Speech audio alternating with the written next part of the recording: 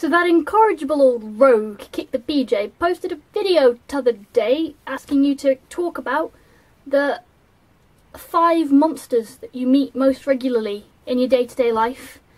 And as you may know, my bedroom is full of the little blighters, so I thought I'd take you through a bit of a rogues gallery of my top meddlesome monsters that inhabit my immediate area. First up is the Clothes Gobbler.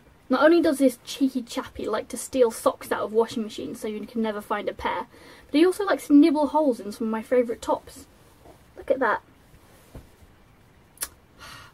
If only I had hundreds of extra arms to fill in the tiny little holes.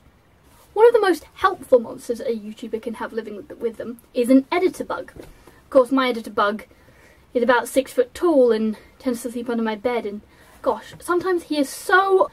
Another monster, or should I say monsters, that I found useful in my day-to-day life are the 40 fearsome fire fairies from the far-off forests of Flipnip 5, who I managed to fight fearfully, fortuitously, until one day I found they were my friends.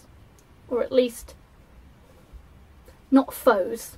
I like to keep them in my bedroom and use them to light up the night when there isn't a full moon to see by.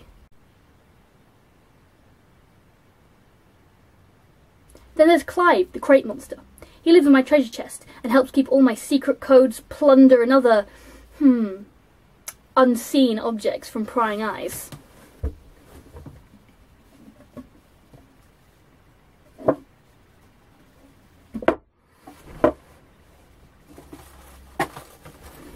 He also loves to eat cornflakes.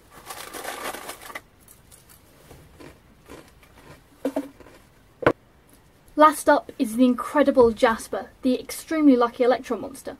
Small enough to travel on the particulate waves that make up the internet. If you're watching this, then he's probably already sped out of your computer into your bedroom to brighten your day, make your life a little bit luckier, and then return to me. That's all 5 then, so bye-bye, see you later, and ta-ta for now.